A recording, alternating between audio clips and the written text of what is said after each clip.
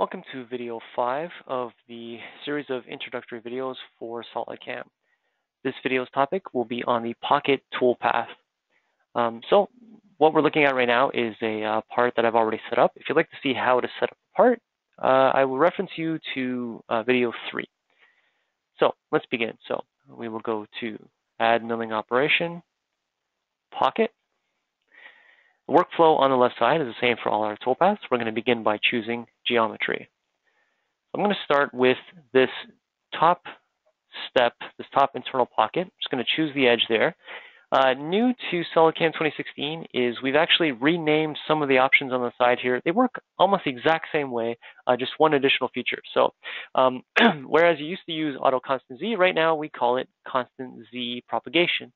And it works the same way as before. Once I click that box, it finds the rest of that chain in that pocket. In addition to that, if you zoom in just a little bit, you can see now that it also projects it onto the working plane. So if we were to do something deep in the pocket, or if we were to do contours that go up and down in the Z direction, any kind of curvature, it'll project the actual profile geometry onto the working plane so we can get an idea of what the pocket is going to look like. In addition to that, we actually have now tangent propagation, which works in a similar way to the constant Z, but rather than looking for a constant Z association, it's looking for any kind of tangency between the edges. And we'll see that in a future video. So this is a single chain for this pocket. I'm just going to click the green check mark to accept that geometry. Let's select the tool from my list. In this case, I'm going to choose my 1-inch flat end mill. Levels, again, the levels can be either found by using a point or a face, which I'm doing for the lower level of the pockets. We're just going to do that first pocket there.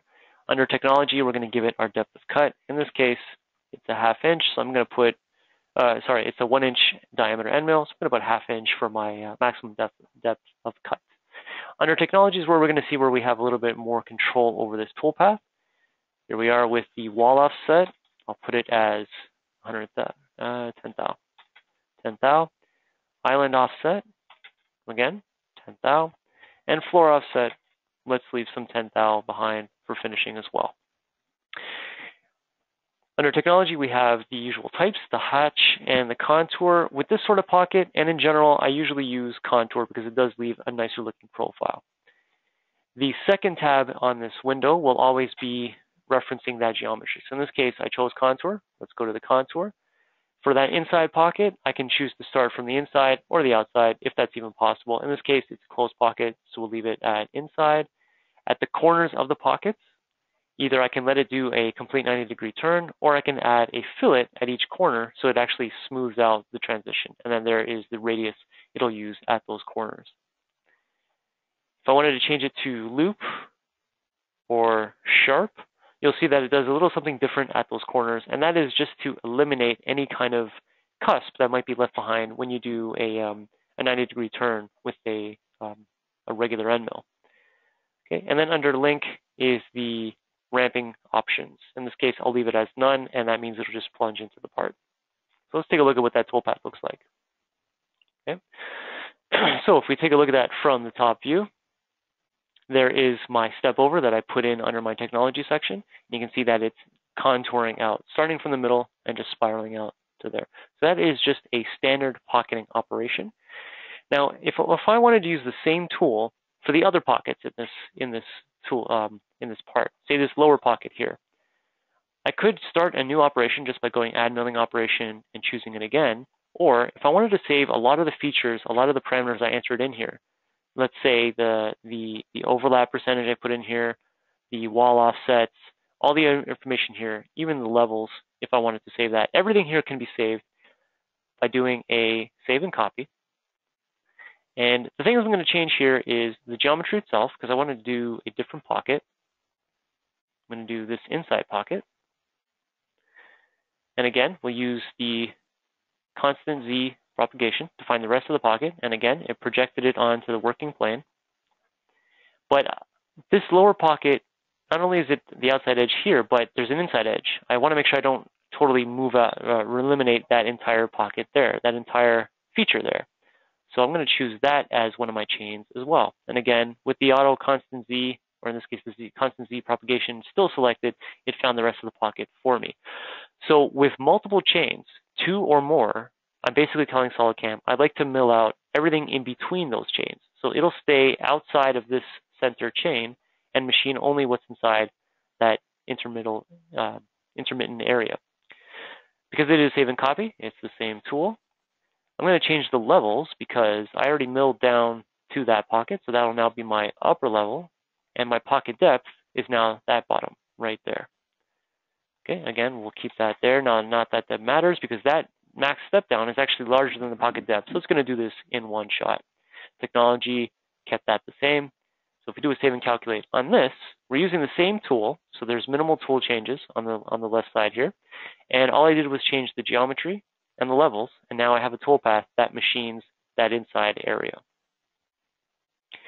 Okay, once again, I want to save the same tool, use the same tool, so I'm just going to go save and copy again, and this time I'm going to go back to geometry and reselect more geometry. This time we're going to do the outside of the part, and we're going to use multiple chains as well, so we can do only areas between that edge, the outside edge of the stock, and this edge, the outside edge of the pocket. Now the thing is though, because I'm telling SolidCAM I'd like it to machine the material in between those two pockets, this 1-inch tool will not fit in that space. But in reality, this is the outside edge of the stock. Outside that line is air. So I'd like to tell SolidCAM that it could actually cross those lines. And that's when we set it to open. So if I right-click the first chain, mark chain as open, it actually converts it to a green color, indicating that that's open now. It means that the tool can cross those lines. Usually when you do multiple chains, you always want to chain from the outside in. So the stock boundary and then the part boundary. And that's what I've done here. Okay, so if I just go back, let's change my levels. So once again, I'm doing the top of the part. Let's say to the bottom of the part there. Save and calculate. Because I told it that it's open, it actually is repositioning and cutting across that line. It's crossing that line. So all the outside material has been removed. Now, interesting thing for SolidCAM 2016 is that in addition to the stock definition, the target definition, we actually have now a little tab area here with the updated stock. And if I just right-click and calculate, that'll show me the actual updated stock, meaning that this is the result of those 3 toolpaths.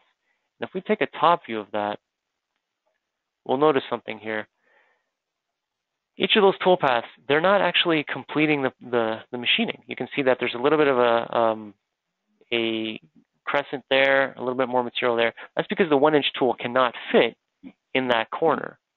It actually is too large to go into those fillets. And if we just click on that, we'll see that that fillet is actually 265. So the tool is too big. So rather than going in there and creating sketches and creating geometries so that I can only do that pocket, I'm actually going to just take the operation that is responsible for doing that, which is that one. I can either do a save and copy like you just saw me do, or I can just go right-click, copy, right-click, paste, and make a copy of it at the end of the list. Let's open that up. So we're going to use the same geometry. We're just going to change the size of the tool. So in this case, I'm going to go with a 1/2-inch tool. This will definitely fit in that corner. Levels are the same. In this case, I might change my depth of cut because it's a smaller tool. Under technology, I'll still leave the wall and the floor offset, but what I'm going to do is I'm going to actually engage this right here, the rest material. And that opens up a new 3rd tab where I can basically tell it the previous tool diameter, in this case a 1-inch, previous wall offset, so in this case 10 thou. That is to represent the machining done by that first pocketing operation. With the rest operation, it's only going to focus on the areas that were not done by that previous tool. So when I do save and calculate, we'll see now that we have a toolpath that's focusing only on those corners. So that's your rest milling operation. Okay. And if we take a look at that in Solid Verify, we'll see how that works. Okay. So that is the pocketing toolpath. If you have any other questions, you can always give us a call at the main tech support line at 1-866-975-1115 extension 2. or you can watch the rest of the videos in this series of introductory videos to see the other toolpaths. Thank you for watching.